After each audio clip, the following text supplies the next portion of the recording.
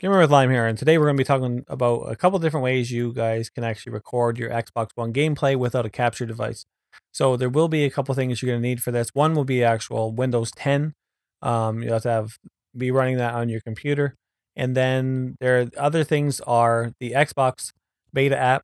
You can actually find it in the Windows Store. I already have it installed here. And then your final thing will actually be OBS Studio, which is found at obsproject.com. That's if you actually are going to need it.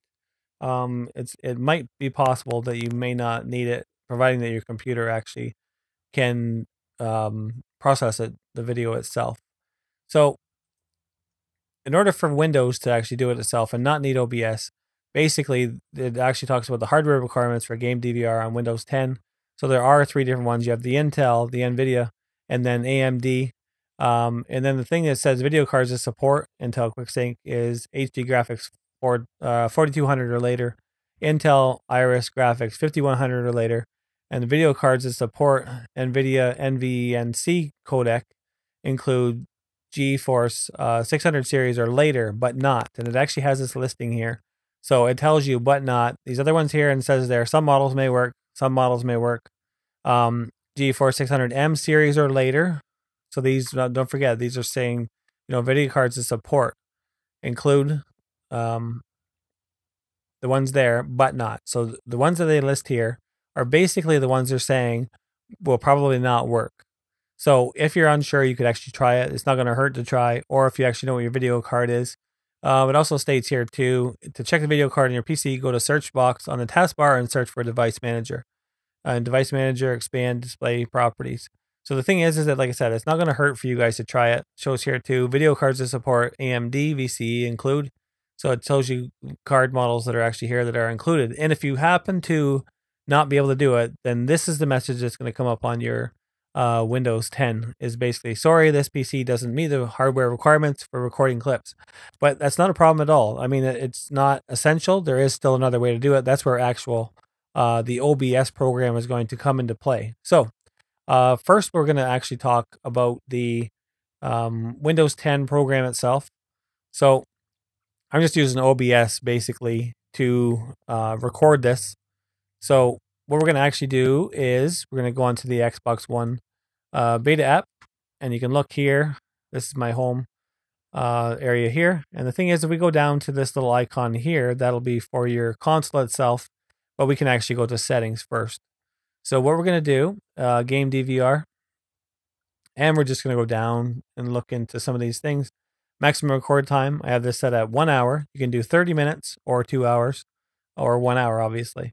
Down here, saving captures. This is, you can have it'll open your folder that is. This is where it actually shows the captures are. And then there's another spot here. I haven't clicked on it myself, but I believe you can actually change the directory you want it installed to. So audio, record audio when I record game clips, you're going to turn that on if it's not already on, and then record my microphone next time I record a game. So you can actually turn that on, then you can mix here. So this is actually, I have this set on the second bar from the top, and this is basically in the middle. Now you may need to adjust that, possibly, depending on which way. And the other thing is too, is that this actually, the way I'm doing it, I have it set up on my PC. So the microphone that I'm actually using is my microphone onto the PC itself. That's how I'm actually recording. So it's not like I'm actually recording my my voice from the Xbox One itself. I'm actually adding this in on top of my regular chat, basically. So the thing is that I'm not sure. It may be possible. I haven't found a way that it actually works directly off the console itself. Now, it might be different if you plug the controller into the PC and try and run audio that way. Maybe it's a totally different story.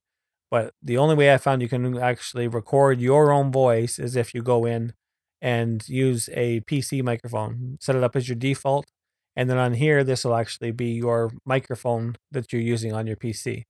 Now, video recording, or video encoding, I should say, has a couple different things here. It has standard, high, and then 60 frames per second.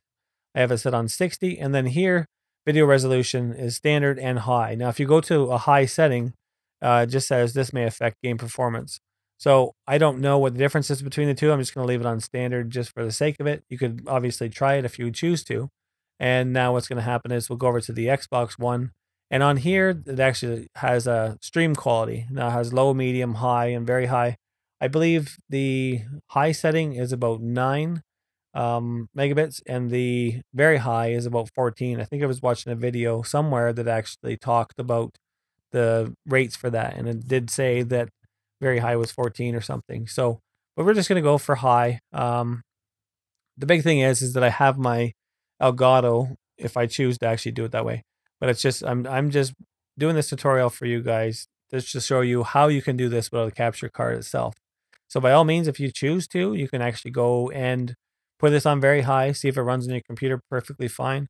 I don't have a clue. I don't know what the difference is between one and the other. But because you will need to still stream this to your console, basically. So what you're going to do is now you're going to click on this little icon here. Now, if your console is not detected, we're just going to remove my console for a second. We're going to go ahead and disconnect. And it shows here, it says there, now it is on, but it's just not connected. So we're going to go ahead, click this, and it's going to go on. Now what we're going to do is hit the Steam, or stream, I should say, not Steam. Hit the stream, and what's going to happen is now this is sending it from the Xbox One console to the PC. It says there are no controllers attached to this PC. Attach one to either this PC or to your Xbox One and press continue. The thing is my actual Xbox One already has a controller set up on there. So I'm just going to go ahead and go continue because I'm not going to play it off my PC. I'm going to go ahead and play it off my Xbox console itself. So now that you have this up, you can actually just go ahead and hit your Win, Alt, and R. I don't know. Your Win, Alt, and R key. And it'll actually show this recording up in the corner here. And like I said, it's going to record your microphone volume and then whatever is on the screen at the present time here. So fairly simple. Whatever you have running here, it'll actually record that. It won't be an issue. I'm just going to load up Paladins here. Except for the fact my controller batteries are dead. So we're just going to leave it as this. Now you can do the same thing again. Hit your Win key, Alt, and your R. That's going to stop your recording. So now it shows your game clip is recorded. So this would be where if you go to do that, that's going to give you that error if your computer is not capable of it. And that's where OBS is going to come in. I'm actually using OBS right now to capture the screen. So as you can see, whatever I have in the front of the screen, that's what's going to show up on the actual OBS software. So OBS, basically on the left-hand side here, you have display capture, and that's going to be my screen. I'll just show you here. If I go to settings, it actually has two different screens here, display 0 and display 1. Now, if you do have one or more than one display, you can set it so your game capture goes to one display and you can record it from there, or you can actually just take OBS and make sure it's not on top. Because this is what's going to happen when OBS is on top. You're just going to get a bunch of repeating windows all the time. So basically, all you have to do in order to add your display capture, you just go plus, and then that's going to be it. Just do your display capture here. And then I obviously have other ones here. I have one for my webcam, and I have another one for my Elgato, I think. Or no, sorry, not my Elgato. That's video capture. But I think I added one before or something too. So it's going to come up, and obviously if you have this here too, you can add the existing. But what you'll have to do is create the new one. I'll just show you quickly here. Now I have a new one on top of that, so it's actually showing more windows on top again. So we don't need to have the number 4. So I'll just take that off. And as you can see, I can turn the layers off and on. So that's my display capture. That's going to pop up there, depending on what I'm going to do. Audio input capture. This is my microphone itself on my PC. So you'll want to actually add something for your PC if you intend to actually have audio you want to capture. If you're just going to start, basically just doing a basic recording, no audio added, maybe you want to do audio later, then that's perfectly fine. But this is the way you need to set it up for here. I'll just go to your settings tab and just show you guys quickly. Now for recording, these are your actual settings here, 1920 by 1080. and then the bit rate of 10,000. Now, if you have it on the same setting, which is roughly about 9,000, then you'll want this on 10 just to make sure you're covered. And there is also 2 different codecs you can use. You can use the X264, or I should say 3, depending on your actual video card. You can use the X264. That's for the Intel, I believe it is. And then if you pull down this menu for the encoder, I can't do it right now because I'm using this to record with, then there's also going to be the NVENC H264 codec if you have an NVIDIA capture card, and then you'll have the AMD one, which I can't remember right offhand because I do not have an AMD video card in my computer. Now you can try this one here. The X264 will probably give you the best setting for recording, but by all means, you can go ahead and try the other ones. If you want to go to a higher bit rate, then that's perfectly fine too. If you do go to that high setting, just make sure you change this to like 14,000, 15,000, whatever the case is, so you can take full advantage of your video. And then that basically be it. All you have to do is make sure, like I said, that when that is cast, you have this on your actual screen here. Now my screen is dim just because the fact that, like I said, my batteries are dead on my controller. So I should have changed them before I started this tutorial, but I didn't. So the thing is that, like I said, whatever's up here, that's what you're going to cast.